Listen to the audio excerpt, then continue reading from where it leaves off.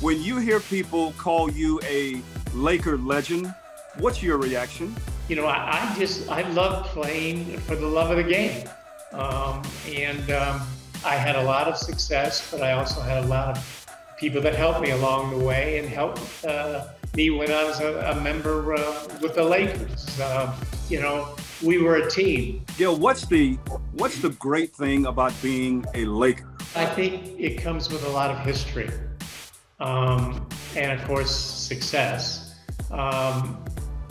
I was a Laker fan growing up in Los Angeles when they were in Minneapolis. And then I was very fortunate to be drafted by them when I graduated from UCLA. And then, of course, the success has really, I think, through the years, and even certainly after I played, has made this franchise one of the great franchises in the history of all sports. What was your most memorable moment as a member of the Lakers? The 1972 championship playoff wins against the Knicks, and we were the world champions. We had fallen short a couple of times before that, but at the beginning of the year, you know, we had Bill Sharman and Casey Jones come in as a new coaching staff, and we just we clicked early, and I think, you know, we were 6-3, and then we went on that 33-game win streak, and that really I think elevated our confidence as every game progressed. That streak that you and your teammates were on, that was at that time unheard of. Yes, it was. You know, we just had a lot of confidence in our play. We had a good mixture of talent, obviously, and everybody had more or less different roles. And we just came together as a unit.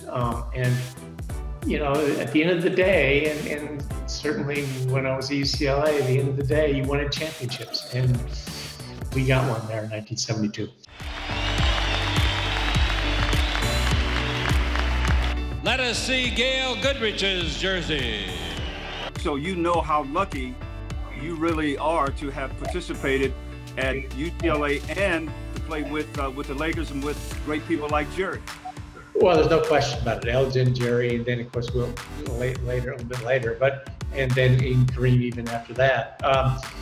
Yeah, there's no question that I was very fortunate, very blessed to have that. And to really play, you know, I played 14 years. 9 of those years were in Los Angeles.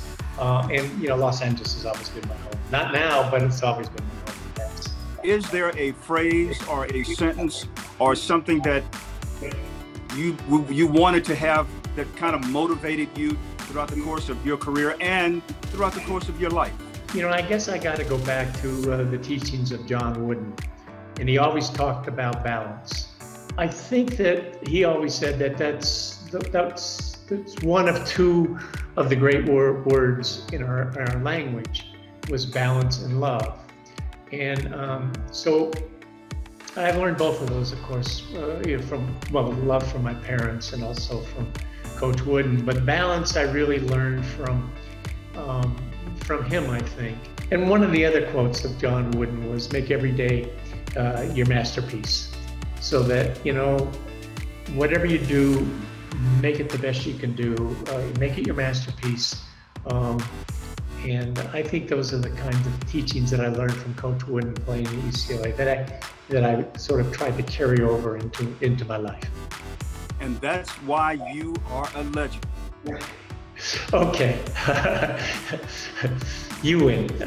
But no, I mean, you know, it's, again, I look back at my career as a basketball player. I was very fortunate, very blessed, and had a great deal of fun playing and winning. And, you know, if you're going to keep score, you might as well win.